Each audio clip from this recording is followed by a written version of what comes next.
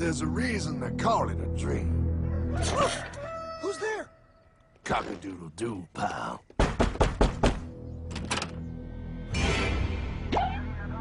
No, no, no, no, no! I don't have any more money! My job sucks right now, please! I'll have more money next month! You can't take my house! Is that your signature? Oh, okay, well, just help me work something out, okay? I mean, you said I'm a good credit guy, right? I mean, hey, wait! My dad is in there! No, don't take my dream! Oh, how did this happen?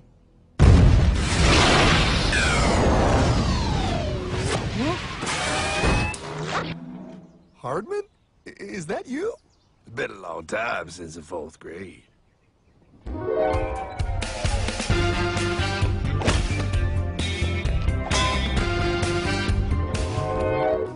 Is that a time machine? There's no need to concern yourself with my stunning accomplishments. Best get in. There's not much time. I gotta go down to the bank and get my life back. They took everything! Oh, bank ain't gonna help you now. Towel in the trunk. Extra set of balls. Put them on. You're gonna need them. You're gonna get my dream back? No, pal. You are. I'm here to show you how.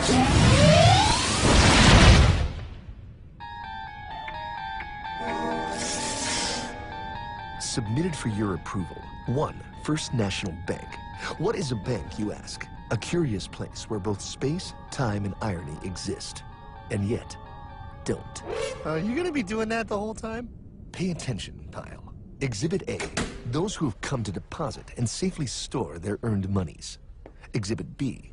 Those who need to borrow said money for purposes unknown. Hey! That's me!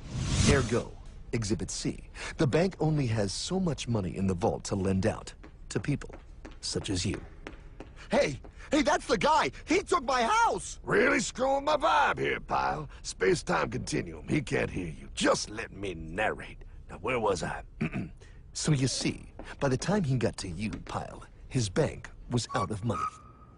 But he gave me lots of money and charged me a lot of interest. Yes, that's the only way banks make money, by making debt loans. Debt equals money, pile. Remember that. Debt equals money.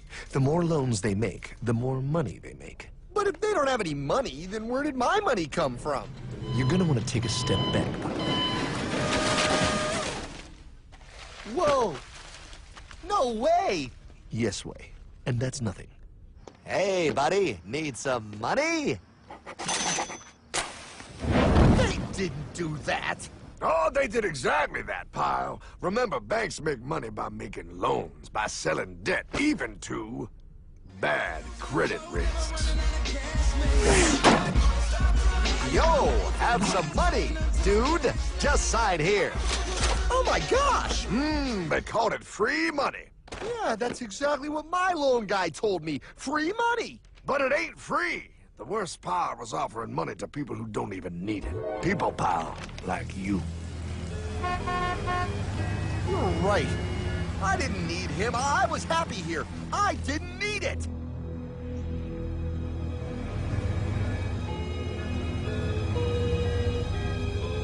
Why's he sad? He's making all that money. Shh. He's thinking. Now wait for it. Now wait for it. Bingo. See, the bank is loaned to everyone in town, but to make more money, they have to loan even more. More? How much money do they need? More. Oh, what's that? Behold, a black horse riding. Credit card.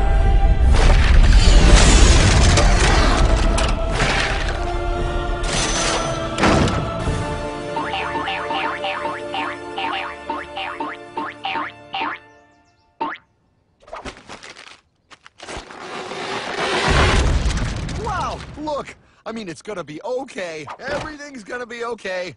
What now? Now, with power with all this money, we might as well party.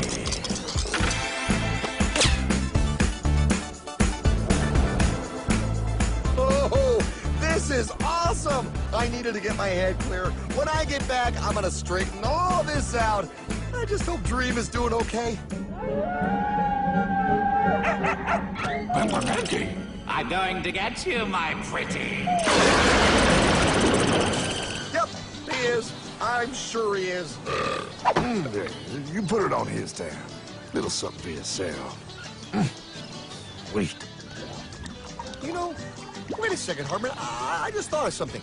If I got this money from the bank, and the bank got it from the Federal Reserve dump trucks, Go on. then where does the Federal Reserve get their money? Real nice time, ladies. Real nice. Now, excuse me while I borrow these. Say, Hartman, why am I wearing a burglar bikini top?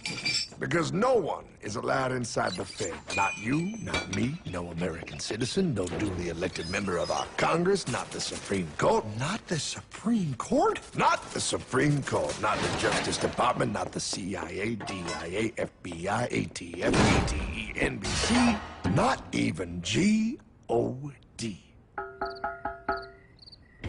How come the government isn't allowed inside its own building? Government? Pile, the Fed is a private bank owned by private stockholders. Do not let the name Federal fool you. This place is about as federal as Federal Express. A private bank? But private? Shh. Best to keep your voice down, Pile. This is Ethan, Federal Reserve. Hey, Eth, Bill here, First National. Hi there, Bill. How are you? Good, good. We're running a little low on money. No problem. How much you need? Oh, how does 20 million sound? What? Excellent. We'll ship it over first thing tomorrow. Wait, he can just call up the Fed and ask for more money and they give him whatever they want? No, Pile. The Fed don't give the banks money. The Fed loans the banks money. The banks have to pay it back with interest. Now, come on, time to go. Wait. I still don't understand. Where does the Fed get their money? I mean, if they're a private bank. You said they're a private bank, right? Okay, so who puts money into the Fed bank? This is Mel, United States Mint. Hi, ML. First National needs another 20 millis. We're already running the presses full steam here, Ethan. Gotta keep making loans. Gotta keep the money flowing. All right, you're the Fed. Whatever you guys say. 20 million more by morning. But I don't get it. What's so wrong about the Fed printing money? Because it's unconstitutional, Pile. Our Treasury is supposed to create our money, but now the Fed controls the printing of America's money. Nobody gets a friggin' dollar that the Fed didn't print. So? They print the money, then they loan it to the government, then they charge the government interest, then the government taxes you to pay for it. Wake up, Pile! God, I don't see what the big deal is. You know, you're right, pal. Wait a minute. Wait, I am? Yeah. I forget how effective they are at keeping you ignorant. Well, that's okay. Hey, I'm not ignorant. Do you even know what money is, pal?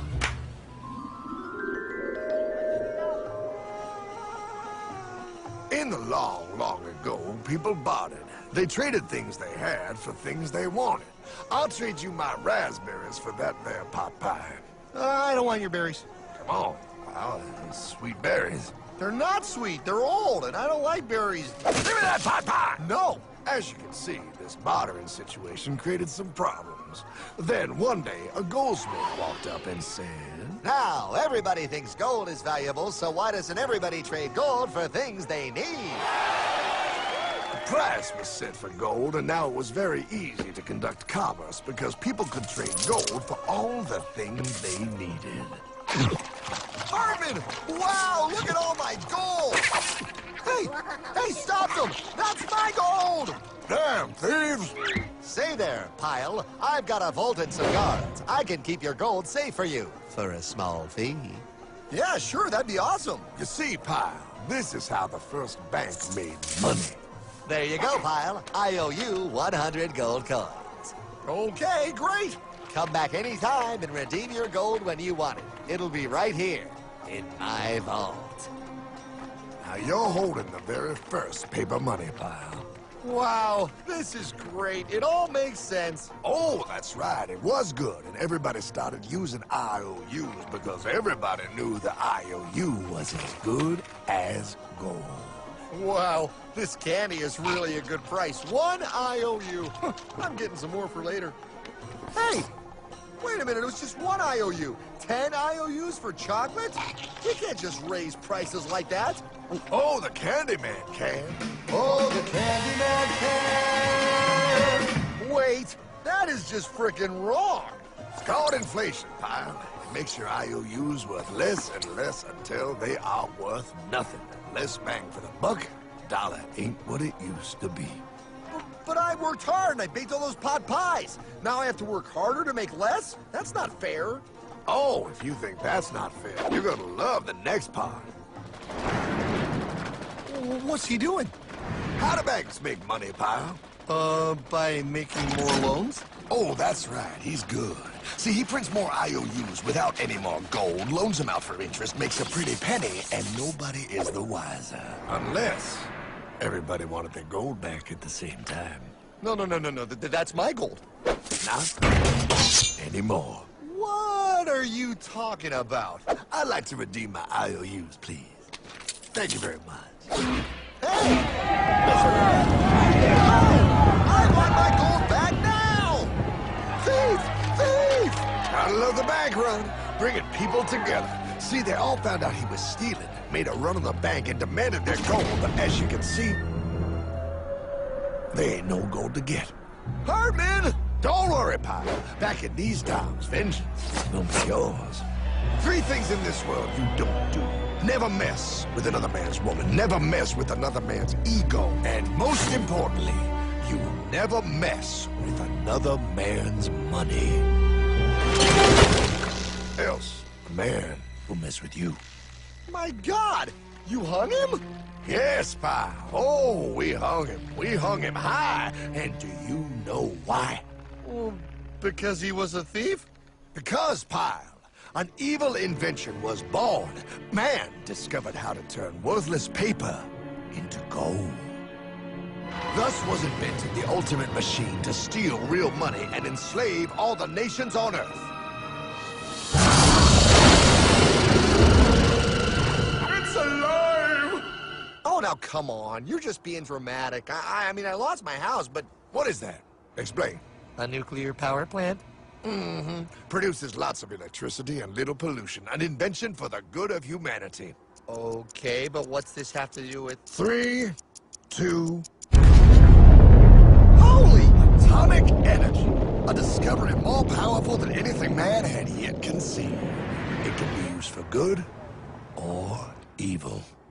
Now, unlike Einstein, the goldsmith's discovery has been kept a closely guarded secret. It was never intended for you to see. This discovery is called fractional reserve banking. In the wrong hands, it's more powerful than the nuclear bomb in its ability to completely and utterly destroy a nation who is subjected to its perversion. No. It is time we stop this evil secret and the men behind it. You're being ridiculous. Before America is destroyed forever. Believe it, pal. No. I just want my dog back. Damn it. That's it. I give up. Let them live in chains. No, Hardman. The tree of liberty must be refreshed from time to time with the blood of patriots and tyrants. Thomas Jefferson? Mr. President, how do I get him to understand? As we did, son, remain vigilant. Too many have hidden the truth, and the light of our liberty dims with every passing day. Quickly, take my horse. Show him. Wait, show me what? Where are we going? Stallion of Liberty! Right on the hoary wind! Oh, where are we? Battle of Waterloo! Hold on, we gotta get through! A money machine! There it is! Hey, is that the same people? Rich bankermen from Germany flying under the banner of the Red Sheet. They finance both sides of the war. We must hurry! That's him, the Red Shield courier! Shoot him! No, I'm not shooting anyone. Damn it, Pop! What? He beat everyone back with the news of the war and told England that Napoleon won. The Red Shield backers in London pretended that England was doomed and started selling their English stocks. The English went into a selling frenzy to get rid of worthless English money. But the English won, right? Of course they won. But it was a trick by Red Shield. They waited until the stocks plummeted to pennies and then bought England back for nearly nothing. What? They did that? How? When the English leaders found out, they had no choice but to give themselves over to the Red Shield. Their money was gone, and they were slaves to the Red Shield war debt. Since that time, the English have been paying their national taxes directly to the Red Shield private bankers. The people have no idea. But the bankers bragged about what they did to us, laughing at us all the way to the bank. Why, it's the best business I've ever done. If I can control a nation's wealth, I care not who makes its laws. Oh, is this what Jefferson wanted to show me? No, Pyle. Look. They're in America, too? The Red Shield banks are here, Pyle. Seeking a way to conquer our American dream. The dream you have, Pyle. The dream of free men. They tried to take over our country many times and failed because Jefferson and the Patriots vowed to stop the evil tyrants at all costs. By authority of eternal God, he would not let the bankers win here. To preserve our independence, we must not let our rulers load us with perpetual debt. We must make our choice between economy and liberty or profusion and servitude. Wow.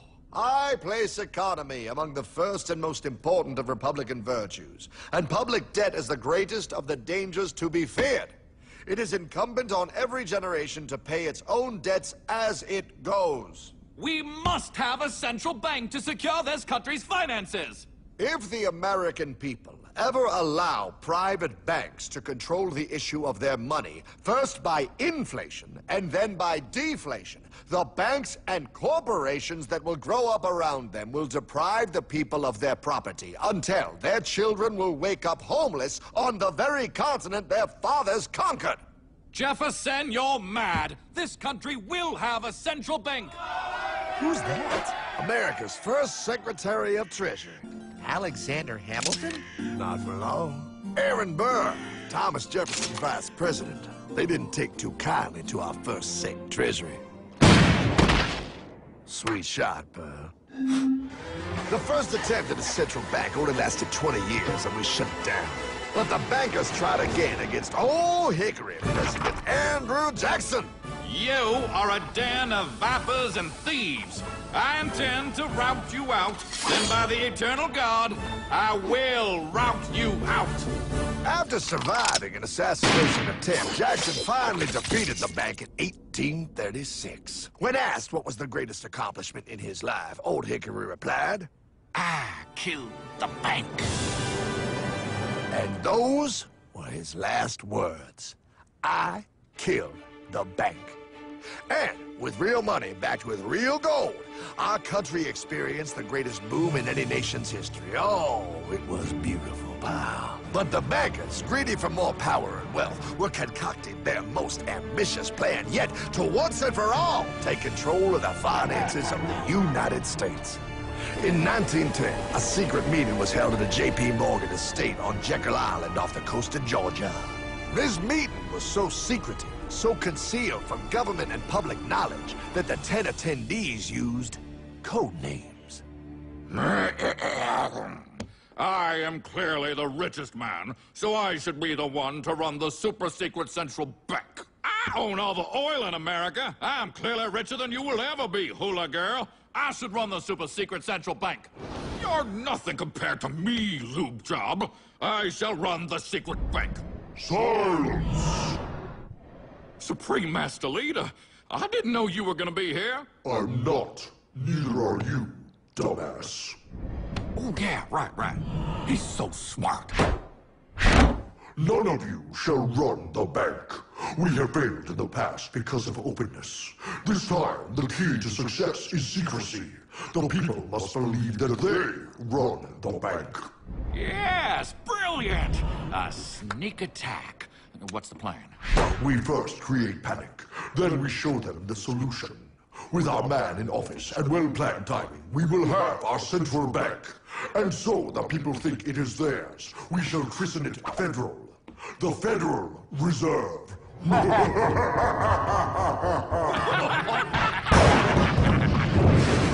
It struck on December 23rd, 1913.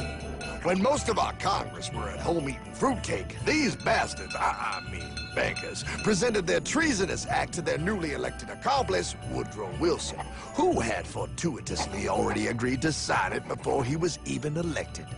Wait, the IRS? I thought we always had the IRS. No, pal. They did this to us too. The Fed now has the exclusive power to print America's money. They loan this money to our banks and our government at interest, putting immediate debt on our own money, printing more and more, so each dollar they print becomes worth less than the one before.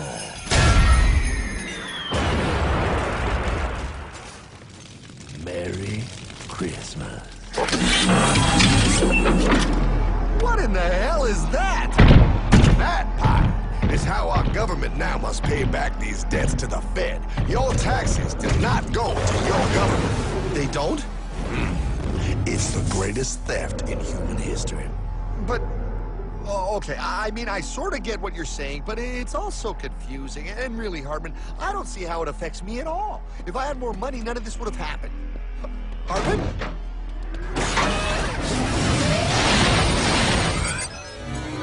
1955? Wow, what are we doing here? Oh, a little bit of shopping. Here, hold this. Gallon of gas, 23 cents. Postage stamp, 3 cents. Ounce of gold, $35.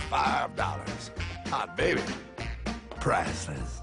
Best be getting back. Hey, Hartman! I need my car, man! Oh, was that my gold, Jay? Yeah, he'll be fine.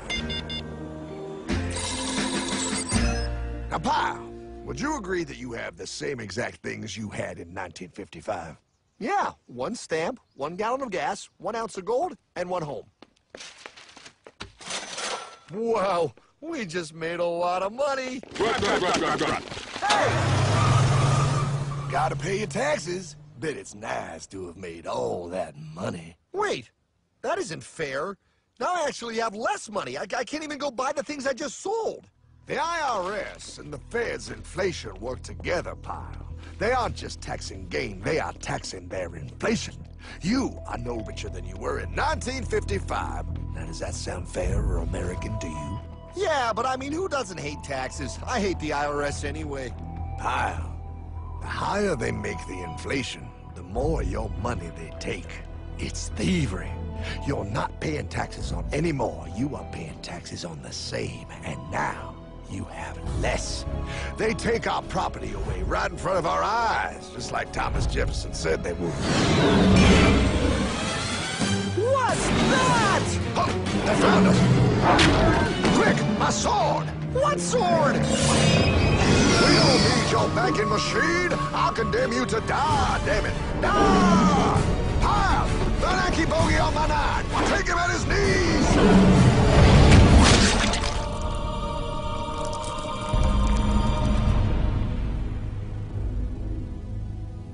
For we are opposed around the world by a monolithic and ruthless conspiracy that relies primarily on covert means for expanding its sphere of influence. What's happening? Where am I? I believe perhaps you understand now, pal, but you are afraid. JFK. Hartman, what does this have to do with my house and my dog? Oh, okay, that's enough. I want to go home now.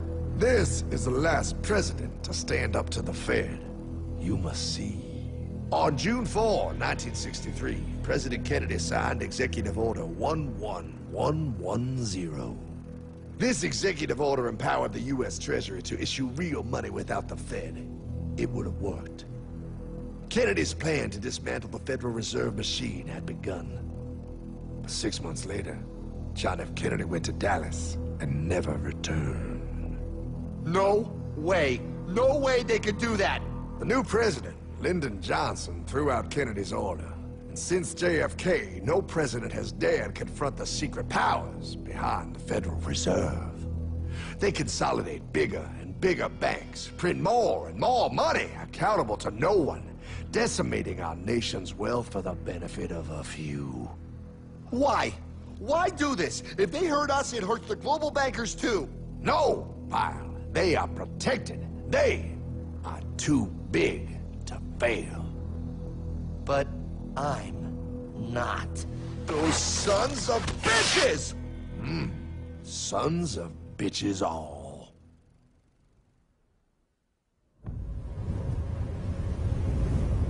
The day was cold. The wind sharp and strong. But we were determined.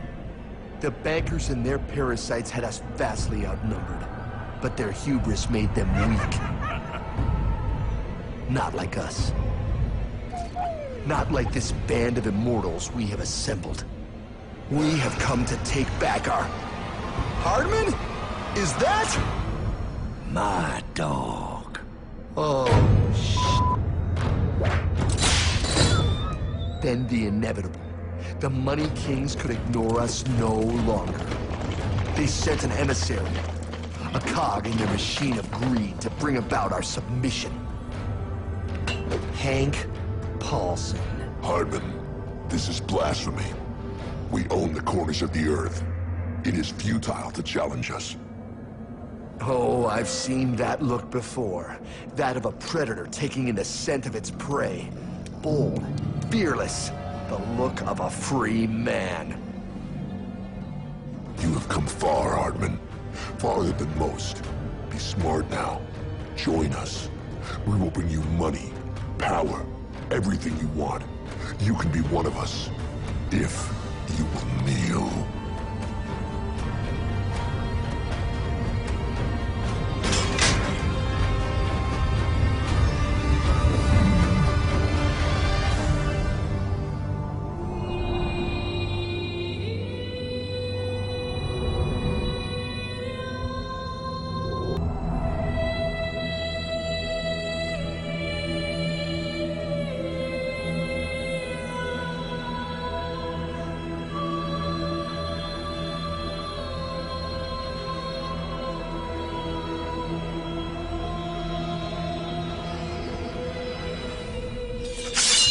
Madman.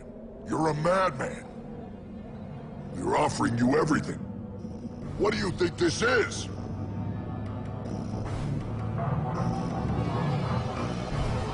This is America!